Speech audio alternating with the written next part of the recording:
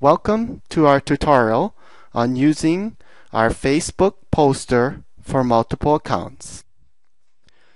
Okay, let's get started. It's going to be a very simple tutorial because it's a very simple program to use. So we have the screen here, the Facebook poster for multiple accounts. Notice there's basically two areas that you'll be putting in information.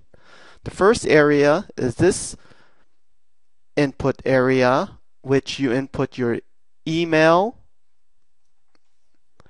password, and your proxy. Each will be separated by a vertical bar or sometimes called a divider line.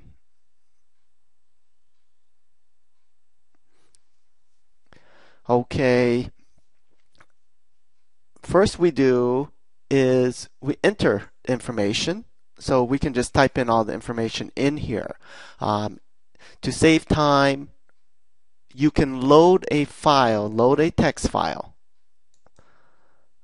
In this case, I already have a text file called Facebook accounts, and we load that. So notice it loads the email, vertical bar, password, vertical bar, and the proxy with a colon and the port. So you have the proxy, which has the IP address, colon, and the port, which is 3128.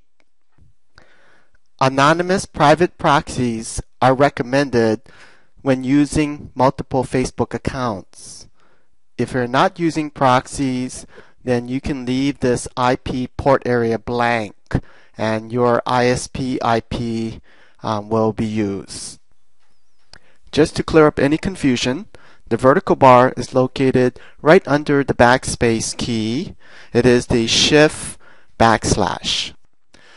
Each of these accounts is separated by a separate line. So we have 1, 2, 3, 4 accounts in this example. Okay, the next area is the Facebook posting lists, and these are all the posts that you'll be lining up. So in this case, we're going to load a file called Facebook posting, and it loads. In this case, we have 12 different posts that we are going to be lining up, and each is separated by a separate line. You can also add URLs in each of the posts, and when it actually makes the posts, if you have experience with Facebook, it will pick up the URL, and then if, for example, it's a YouTube video, it will actually read the YouTube video and it will make your post, but it will also grab the actual YouTube video and make that on the post. Okay, so all we have is these two sections, which has your account information here and your actual posts here. You can now set the time between posts. In this case, we have 12 minutes, but if you want to post every 2 hours, for example, you can set it for 120 minutes. That means it's going to make a post every 2 hours or 120 minutes. But keep in mind that the first account and the first post will be posted. It will pause for 120 minutes, and then the next account and the next post will be made.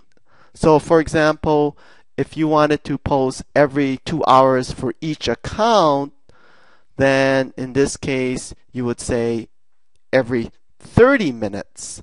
So this will post 30 minutes, the next account will be posting 30 minutes later, the third account will post 30 minutes later, fourth account 30 minutes later, and then it will loop back up to the first account, which means it will be 120 minutes, which is 2 hours later. There is also another feature in this program in which if you wanted to log into the Facebook only. To start the Facebook post, you basically just press this button right here, Run Facebook Poster. Okay, so the next part of this program is if you wanted to just log into the account just to check, but you don't actually want to make a post. What you would have to do is load all of these accounts over to this section. So you hit Load List, so it will load all of this into a list. Okay, and you will be able to select whichever account you would like, and then you can hit log in to the Facebook only account and it will do it.